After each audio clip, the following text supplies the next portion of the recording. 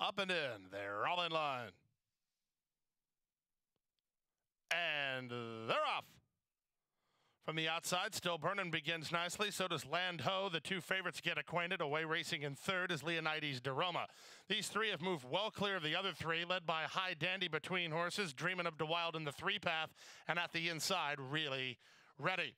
Down the backstretch they go. Leonidas DeRoma now puts ahead in front. Land Ho right back at him second. Juarez will back off with Still Burnin' to race in third behind the speed.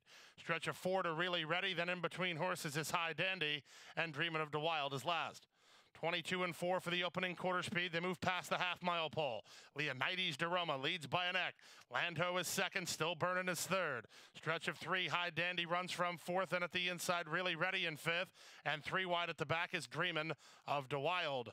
3/8 of a mile away. Leonidas DeRoma gets some separation on the two favorites. Leonidas DeRoma by 2.5. Still Burnin' tries to take in the pressure. Slack second. Back third inside is Land Ho. The rest are really struggling. So with a quarter of a mile to go, they have Leonidas DeRoma to catch. He leads it by a length and a half.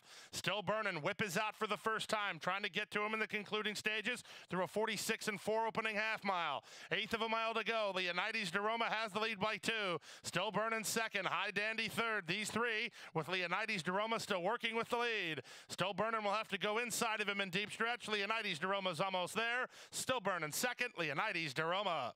Still Burnin' ran second. High Dandy was third, well clear of Really Ready fourth. Then Dreamin' of DeWild. Time for the race, 127 flat.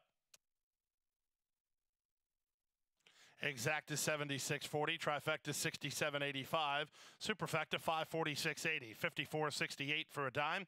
The daily double 6.5, $625.60.